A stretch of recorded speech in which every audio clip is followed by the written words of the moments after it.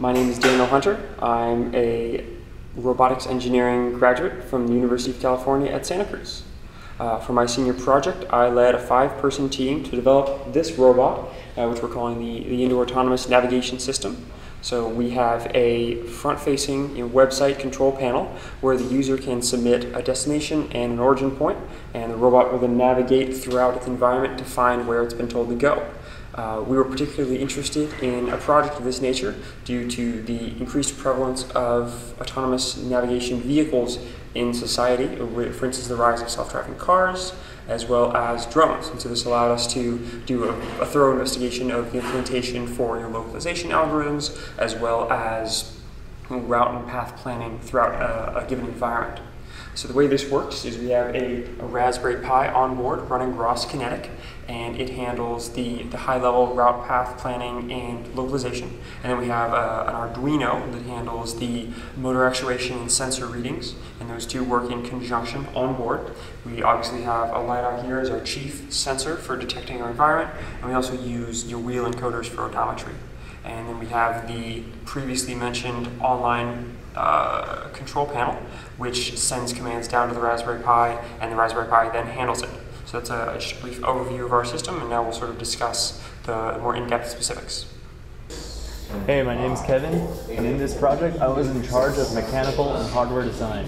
I also helped in low-level software programming. The first steps when designing this project were to determine the mechanical feasibility and to make sure that our budget was satisfied. To determine mechanical feasibility, we used SolidWorks. Shown here is our SolidWorks design. Once mechanical feasibility was established in this program, we then proceeded to make sure that our hardware components would satisfy the budget. Once these two conditions were satisfied, we then proceeded to build the robot. Shown here is the SolidWorks design of the robot. Shown here is our robotic frame, which was manufactured from MDF material using a laser cutter. The high-level computing device is a Raspberry Pi 3 Model B, which is used for navigation, algorithms, and localization. The low-level computing device is a Teensy 3.6 microcontroller, which is used to pull the sensors and also to drive the motors on the robot. The three main sensors on our robot are the Adafruit IMU, which is used for estimating the initial pose, the RP LiDAR, which is used for obstacle avoidance and mapping, and the encoders on the motors, which are used for providing odometry data. The robot additionally includes an LCD screen, which is used for debugging purposes. Here is our web interface. You can access this through any device, computer, smartphone of any kind. The user is presented with a map, which is a 2D occupancy grid here. Currently we have our Baskin Engineering 3rd floor set up. And we will give it a starting position of north exit and the destination as a vending machine. When we hit submit, the robot should start navigating.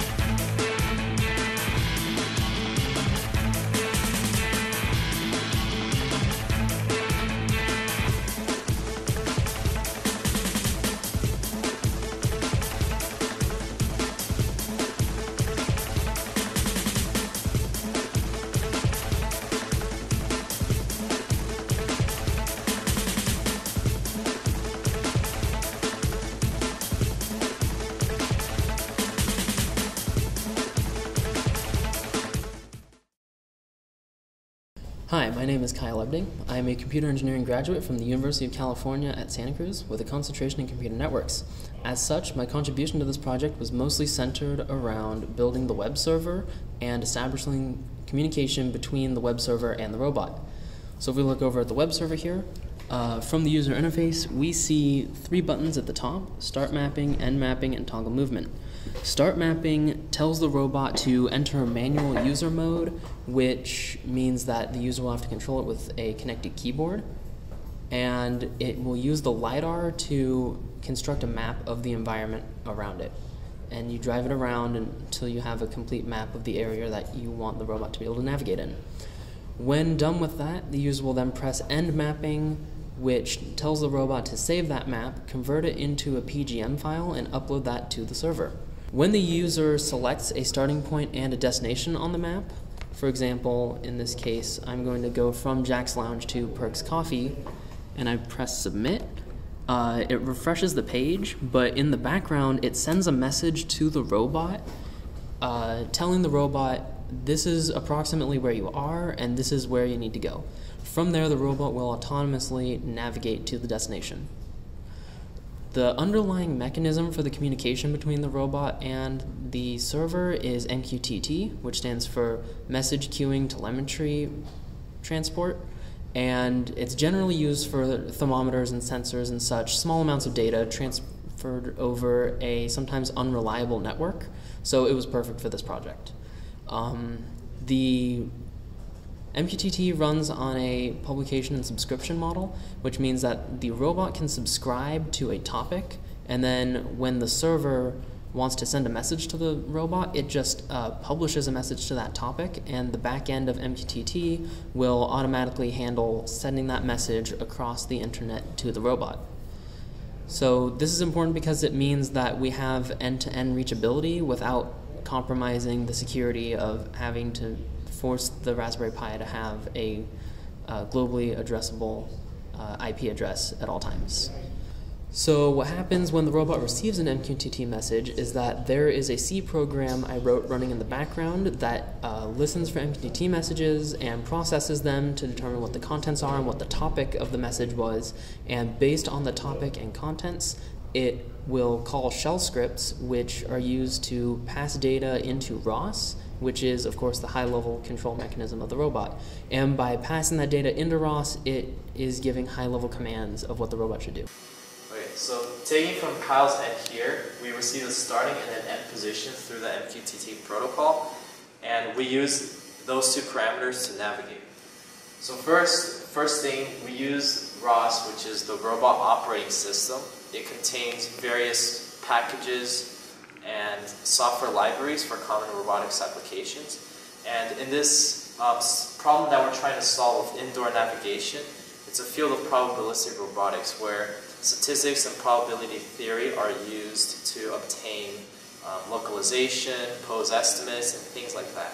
The reason why it's called probabilistic is because, or the reason why we need that is because our sensors will give us measurements with error, and we can't rely solely on the sensors to localize.